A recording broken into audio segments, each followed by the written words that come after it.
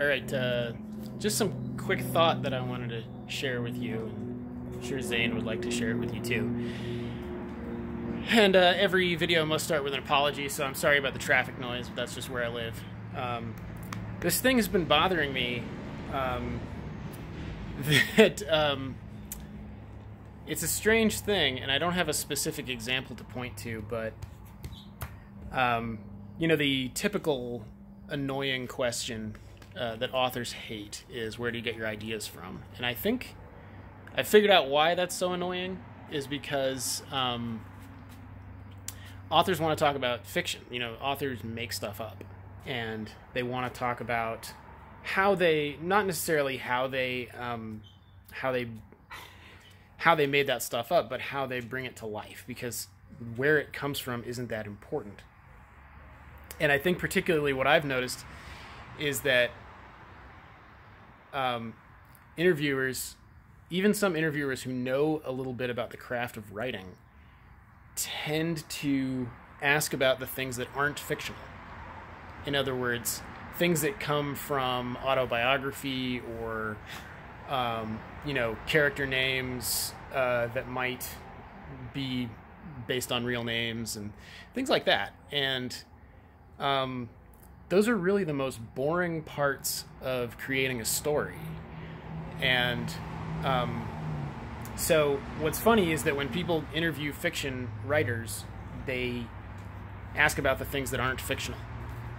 And what fiction writers are proud of, and what they should be proud of, is how they create a story and bring that story to life.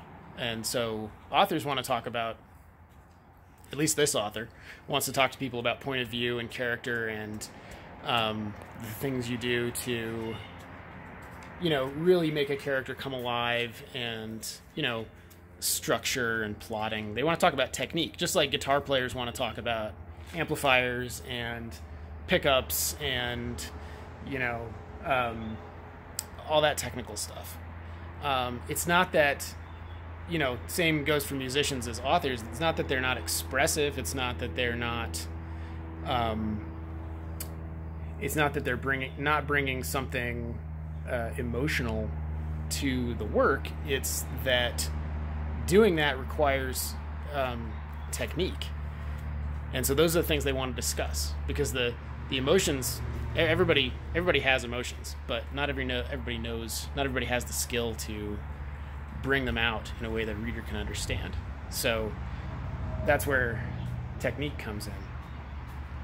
And so I think that's what authors really want to talk about. But people who, you know, interviewers, they want to talk about, you know, oh, is this character named after your dog? And sure, yes, he is. But again, that's not fiction. That's a pile of Easter eggs. And you can't make a story out of Easter eggs.